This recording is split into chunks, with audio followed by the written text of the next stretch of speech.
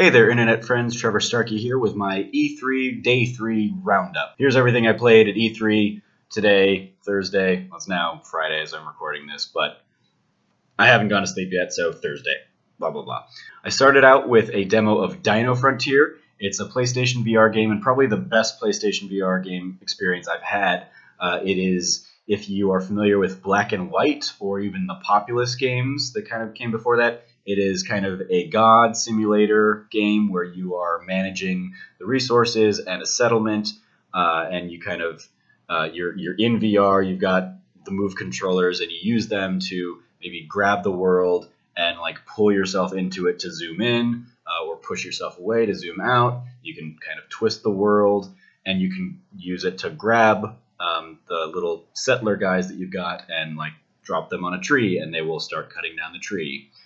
You can build a lumber yard, and you can have them turn the wood from the tree into wooden planks that you can use to build other buildings or upgrade your buildings. You can level up your lumber yard, and then you get a watering can, and you, as like the god, can grab the watering can and like pour it and water the trees around you. So and regrow the trees. That kind of game, right in my wheelhouse. And the fact that instead of building like prehistoric and Stone Age civilizations, you are building a civilization that effectively is in the Wild West, but with dinosaurs. It was a ton of fun. I had like a saloon, and I had like a dino wrangling camp that I could kind of level up and get my settlers onto like riding the dino. So when bandits came, the dinosaur was attacking the bandits, and it was a ton of fun. I had a great time with it. I'm looking very much forward to this, and it'll definitely be something I invest the time to getting my PSVR like back in the throes of. After that, I found myself going back to Matterfall and Everybody's Golf, a couple games that I've already talked about in these videos, but the lines for them were, they had a few stations in the PlayStation booth, and the lines were never too long, so it always felt like nice to get back into it. Matterfall is feeling a little bit more comfortable as I play it more and more. I certainly got further in the second level today. Still died, but part of it I think is because the level is really long. Like I was probably playing it for a good 10 minutes and didn't want to keep the people behind me waiting. So rather than like go back from the checkpoint, I was just like, okay, well I died, I'm gonna bounce.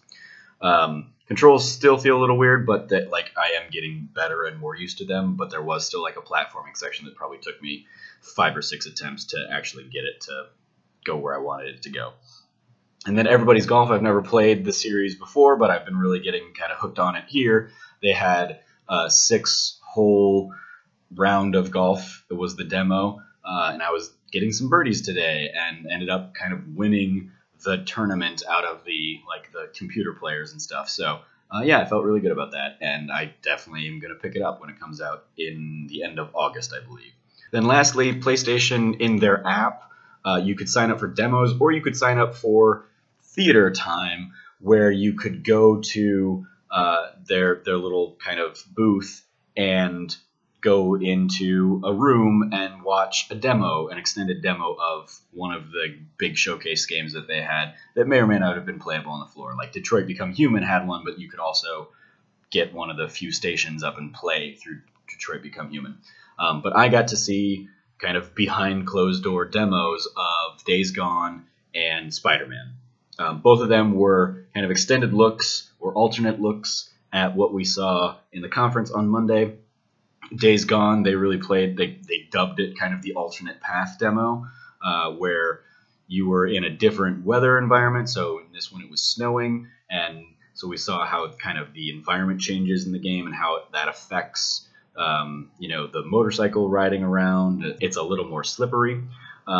And then the person running the demo also used kind of different techniques and different strategies for taking out the bandit camps that he kind of came across throughout the game. The game looks and seems like it plays probably very much like Horizon Zero Dawn, which the combat was one of my favorite things about that. I don't know if I'm really interested in diving into another game that feels that similar, though, even if it is motor gang instead of like robot monsters. But we'll see. Hasn't completely won me over yet, but I imagine in the throes of 2018, whenever it's coming out, I'll probably be looking for something to do, and it'll probably come out, and I'll say, yeah, all right, I'll play that too.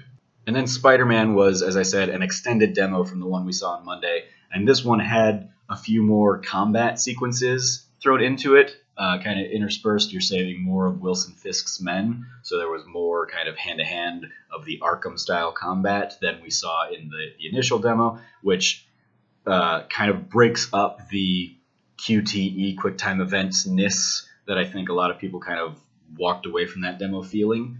The combat, again, very Arkham-like, but what I think will set it apart is just how much the environment is usable as a weapon. You see a little bit of it in the conference demo where Peter kind of grabs like a big old I-beam that like he whips around and knocks a few guys to the ground.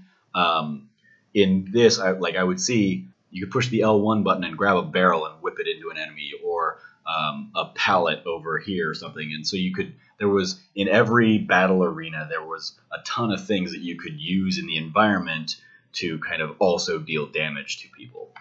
So I think that's what will set it apart a little bit from just kind of the standard Arkham superhero punching and kicking that we've seen. Ton of fun. I'm really looking forward to that one. I hope it does come out in 2018. So that was my Thursday at E3. I'll probably still be doing a couple more videos to kind of give some kind of final roundup thoughts of E3 while I'm still here in Los Angeles for a couple more days. Let me know what you thought of E3 in the comments below. As always, I've been your host, Trevor Starkey. You can follow me at SnarkyStarkey on Twitter, or you can find more of my E3 impressions or other random videos here on the YouTube channel. Like, share, comment, subscribe, all that good stuff, or over at trevortrove.com. And as always, until next time, from here at the Trove, treasure your friends.